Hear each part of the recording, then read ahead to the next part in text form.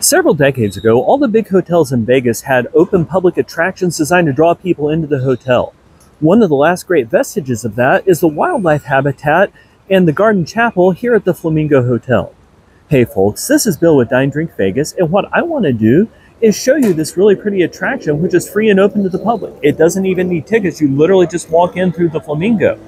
So if you want to see the actual flamingos, and I have just now entered the garden area, they're here immediately to your left. It turns out they are Chilean flamingos, and I won't lie, it smells a little bit funky back here, but it's actually a really pretty view. You've got some koi back there, you've got the flamingos over there doing their thing, and when I initially checked into the hotel, I thought that's all there was, but it's actually a fairly extensive wildlife habitat that you wouldn't expect to exist here on the Las Vegas Strip. So going back around, they have various kinds of ducks. They've also got several different fish species. They've got turtle species. And it's a really nice view. It's kind of a pleasant, relaxing part of the day if you want to come in off the casino floor and do something different. So walking back around over here, they've got some nice gardens. It's a nice open green space, which makes it feel like something a lot nicer than the rest of the Las Vegas Strip. It's also pretty extensive, and it goes back for quite a ways. I've enjoyed just sitting here and looking at the ducks and watching them. The kind of pretty waterfall features. More koi here, which are enormous. And we're now walking back in the direction of the garden chapel. I'll talk about it in a minute when we get there. But first, there's one more side path that I want to show you. So it looks like here there had been a waterfall feature. And to the side there still is.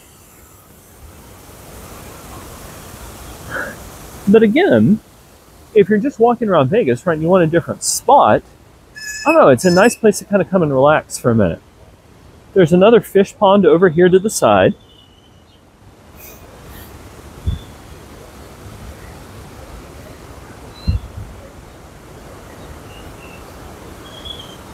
And over here, there's some enormous fish, including some catfish, which I thought was a little bit weird in the context of Las Vegas. White sturgeon, channel catfish, just swimming all through there. Again, just gorgeous waterfalls. Like, it's really pretty, and you can suspend disbelief for just a minute about where you are. More ducks. So I'm going to walk out of this area now and go back towards where the garden chapel is. Pardon me, ma'am, I'm so sorry.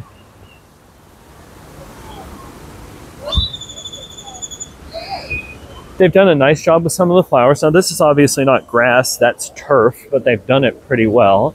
And it is a little bit of the incongruity of Vegas, right? Like, Carlos and Charlie's is right there. But still, there are spots where you can go to and disappear for a second. There is, over here, a nice fountain with flamingo statues. And while this has been busy for the most today, it's also been relatively quiet. Now, one of the great photo opportunities here in Vegas is by the waterfall with the flamingo sign. And let's go take a look at it. I have seen people taking selfies here all day long. But that would just be a classic and an iconic Vegas photo for selfies. Get somebody to take a picture of you and whoever you're with. More of the ponds back over there. So that's it for the wildlife habitat, but there's one more feature that I want to show you. And we're moving back in the direction of the pool, but it's too chilly today to want to go into the pool. So what I'm going to do instead is show you the garden chapel, which you can reserve for events like, say, weddings or something like that. So the sign is over here. If you go back that path, you would go in the direction of the pool, but that's not what I want to do today. And if you go into the garden chapel, it's actually another really nice, again, kind of a secluded, quiet area. Now, obviously, you wouldn't want to come back here if somebody was having a wedding or some other kind of event, but that's not what's going on right now. So let's take a look. And I've also got a really cool sign about Bugsy Siegel, who helped found the Flamingo Hotel in decades past. So walking back around, I think this would be a really pretty spot to have a wedding or a vow renewal or something like that. They've made the gardens look lovely, and obviously you can tell that you're in Vegas, but I mean, Vegas is about suspending disbelief anyway, and that's what they do.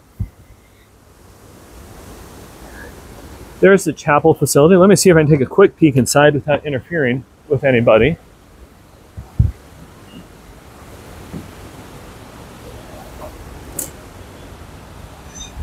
Yeah, so just kind of your traditional chapel motif. Hours and how you reserve it are there. Actually, let's go back inside the chapel for a second.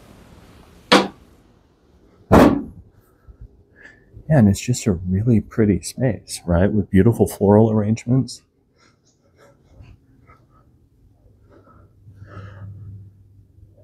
Space for your weddings or your vows or whatever other event you want to do. Hi. Yes, ma'am. And going back out, we're going to look now at the statue of Bugsy Siegel.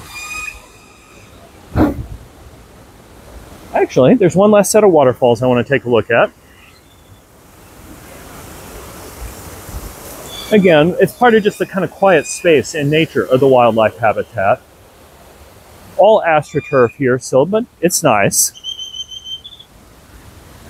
And this sign is about Bugsy Siegel, and it talks about some of the history of the Flamingo Hotel, which is one of the iconic locations here on the Strip. Let's take a look at it. So I would have loved to have been in old school Vegas and the place with the secret escape rooms and all of that. As the sign points out, he kind of made some ironic choices because he was perfectly safe here in Vegas and then wound up getting killed at his mansion in Beverly Hills. But again, folks, this is Bill with Dine Drink Vegas, and what I've been doing is taking you on a walk through the gardens, the botanical gardens, the wildlife habitat, and the garden chapel here at the Flamingo Hotel. It is free and it is open to the public. You don't need a ticket, you just walk in, and it's a quiet space reserved away from the rest of Las Vegas. Folks, I hope this video has been helpful to you, because what we try really hard to do here at Dine Drink Vegas is bring you short and focused videos which give you the information that you need to plan your next trip. If you go on our channel, we'll have a room review of my room here at the Flamingo, as well as lots of other rooms and restaurants and VIP lounges here in Vegas. I would really appreciate your support for the channel. You can support us by clicking like and subscribe. Also, we'd love to hear from our viewers. So if you leave a comment in the comment section down below, we'll get to that as soon as we can. And every time you leave a comment, it helps YouTube show our videos to more people. Thanks so much, folks, and happy travels.